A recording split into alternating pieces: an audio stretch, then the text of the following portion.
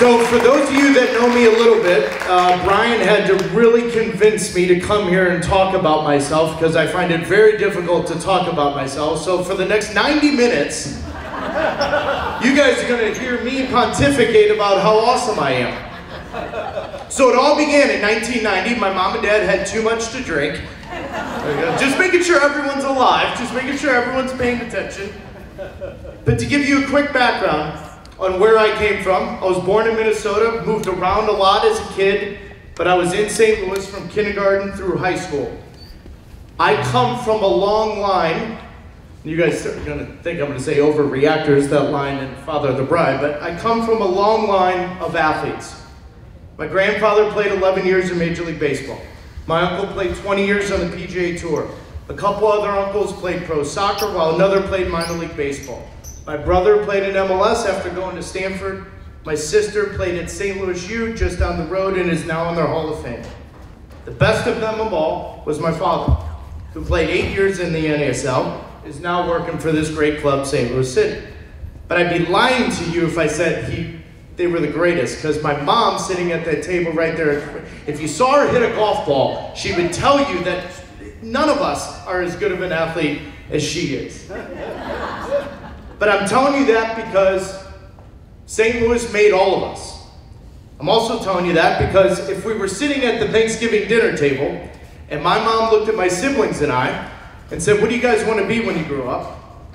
And my brother and I and sister would have said teacher, doctor, or accountant. I mean, with all due respect, those are great occupations, albeit an accountant. But the truth is, all of us were put on this earth to do something. And all of us know that. As we're older, and some of the young faces you'll find out as you grow up. All of us were put on this earth to do something. But in my family, that was meant to be on a competitive field. But to win a World Series for the Yankees, to play golf and compete with Tiger Woods for 20 years, to tackle Pelé, and my father tackled him and got a few yellow cards, maybe a red card, Dad. But that would define who they are as people. And that didn't define my family. That defined what they did, but not what they are as people. And the reason why I tell you that is not to brag and to tell you about my lineage and what my bloodlines are. It's because that's what this city is about. I went to a high school, being men for others. This city's about giving back.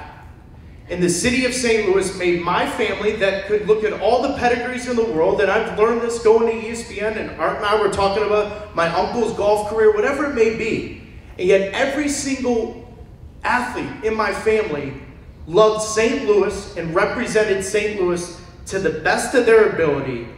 And quite honestly, it made me the man I am today. This city made me the man I am today, but more importantly, it gave me the platform to achieve any dream that I wanted to do or to become, and I'm still doing that to this day. So I'm up here saying, thank you, St. Louis. I want you to listen to something because I'm going to come back to it. Adversity builds character. Honestly, that never made sense to me. Adversity reveals character. Because if you say adversity builds character, that means every single person in this room, no matter if it's an athlete or a donor or a parent or the keynote speaker, started at 0 with no character in that category. You guys want to tell me that the athletes that you just saw in that video, adversity builds it? No chance. Adversity reveals character because every single person in this room, on some level, different degrees, no matter what it may be, we have faced adversity. And yet all of us are here having a couple drinks, having a good meal, supporting an unbelievable organization like Special Olympics. And that is what I'm going to tell you is the revelation of character. It's not building it. And that's why I'm so passionate about Special Olympics. What Special Olympics does for athletes and why I feel so privileged to be here is because too often in our society, we resonate with what we cannot do versus what we can do. We are constantly reminded what we can't do and what our disability is versus what our ability is. And I'm a glass half full kind of guy. And what's crazy is on November 12th, 2022, at about 8:10 that I'm saying that. Because on August 30th, 2008, my life changed forever. David Beckham and the LA Galaxy were in Boston, so picture this. Every single female in my phone was calling me for a ticket, and to be honest with you, David Beckham's so beautiful, my dad and brother were still asking for a ticket as well, so I understood. But you got a sold-out Gillette Stadium. It's an unbelievable night. LA Galaxy are there. David Beckham's going to make his debut in Major League Soccer, and I did something that I've done with my eyes closed. Score a goal. Except this night was different. The ball came in, I jumped up, headed the ball, by the way, back to the net, because that's the only important part of this story. I'm going to tell you, the ball did go in. But I got a serious brain injury. And in the blink of an eye, it was gone. I was on my way to go to England to become the second highest paid player ever in U.S. history. I was going to go to the 2010 World Cup, play for the United States, which is honestly every athlete's dream. You saw it in that. Doesn't matter where you are, to wear red, white, and blue, and to play for your country, there's nothing better. It was gone. The next 2 years of my life were the darkest days of my life. I was trying to rehab. I was trying to find peace with how I can continue my career. I was trying to be able to do things that I used to do. Go to movies, work out, look at a computer, look at my cell phone. None of that I could do. And ESPN gave me a call and said, we think you'd be on TV. Now, if they would have called anyone in my family, they would have said, you're idiotic to think Taylor would be good on TV, because honestly, if you ever listen to him talk, but the truth is, I started to learn and understand what my next life was going to be. Until I met a Special Olympics athlete in Boston. And I thought that athlete was coming up to me because I was the fastest player to score 100 goals in MLS. I was former MVP. I was the leading goal scorer for the U.S. national team. And all he said to me was, man, you get to broadcast on TV? I want to be on TV too. And we all laugh and smile. He saved my life. See, my entire adult life, I thought every goal I score, every award I achieve, every trophy I win, that's what everyone's going to remind me. And remember me for. And yet if you Google me right now on your phone, list 1 through 10 is what? Taylor Twellman, concussion. Because it gave me the ability to be a voice of change and to evolve sports in traumatic brain injury. If I didn't meet that Special Olympics athlete in Boston that day, I wouldn't have known that, because my new ability, not my old disability, my new ability was to create social change for concussions, to commentate for ESPN and be on TV, which I've done for the last 13 years, to be a father, to play golf. See, we all want to identify with what we can't do. And yet the truth of the matter is, if you live in the moment, and if you live in what you do right now, it's what we can do.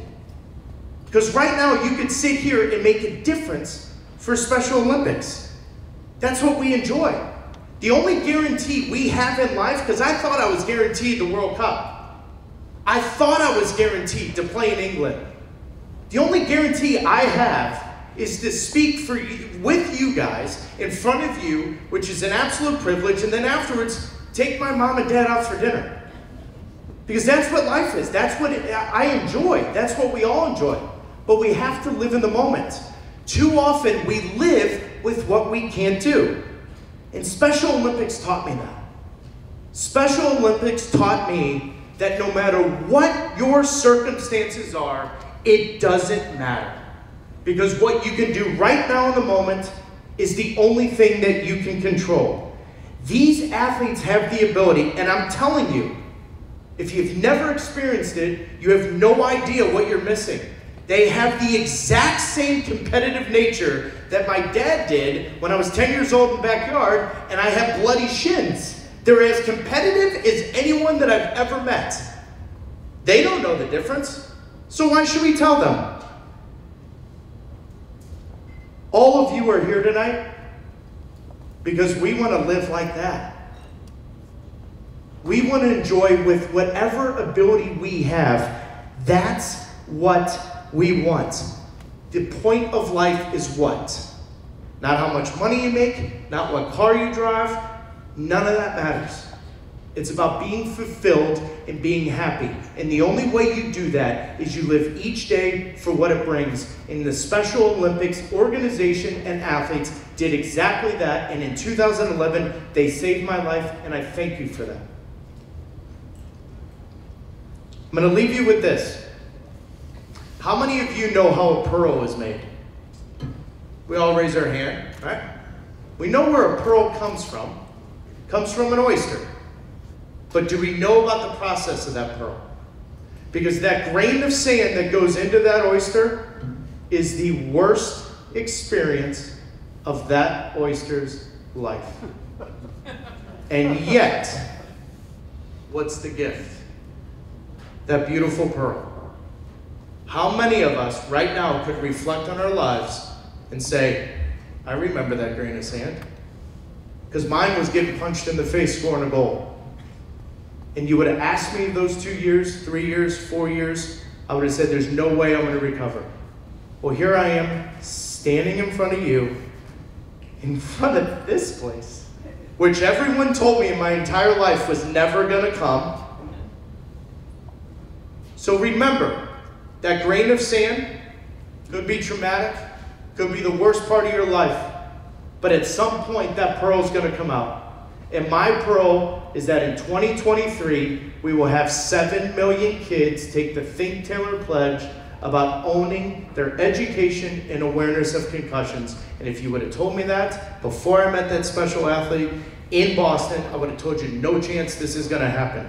Special Olympics is very, very good at opening all of us that are blind right now in the moment. And so I dare you and I beg you to experience something that they give, because the competitiveness with this group of players is unlike anything you've ever seen. Thank you.